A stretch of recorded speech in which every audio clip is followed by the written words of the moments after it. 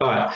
So those are who's the richest electrician you know? Right. So basically, one of my managers at work, fuck's his name?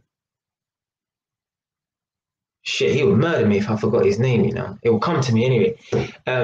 Yeah, Lee. Yeah, Lee. Older man, white man, nice guy, cool, yeah. He's the richest electrician that I know personally, yeah. Cash wise, I don't know how much cash he has, obviously, in it, yeah. But he lives in a property that's £1 million property in Cruise Hill, yeah. Cruise Hill is in Enfield, but like right on the outskirts of that, yeah. Cruise Hill is in Enfield, yeah, right on the outskirts of Enfield and that, innit, yeah. He has £1 million house. Now, when he bought the house, it wasn't worth 1 million, obviously, you know. Yeah?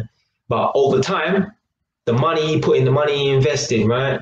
Obviously, it increased or whatever, and the value of the property increased, right?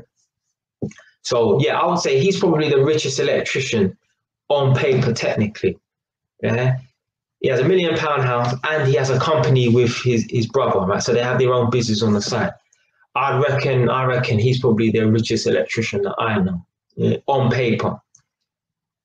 I do know another electrician actually, a black man actually, because this guy I was referring to, Lee, he's white. I know a black man who he has his own business.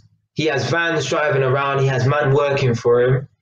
So, but I don't know. Obviously, I don't know what his cash flow is like. Obviously, I just know he lives in a house that's probably worth about 600 grand in Enfield. Probably 700 or 800 now, because it was probably worth 600 grand about 5-6 years ago, and the years are rolled by. So yeah, the house is maybe even worth £1 million. You never know it. So yeah, he may also be a rich electrician. But yeah, there's men out here doing their thing. It's just, for me, being an electrician, it's not for me. Yeah, it's literally not for me.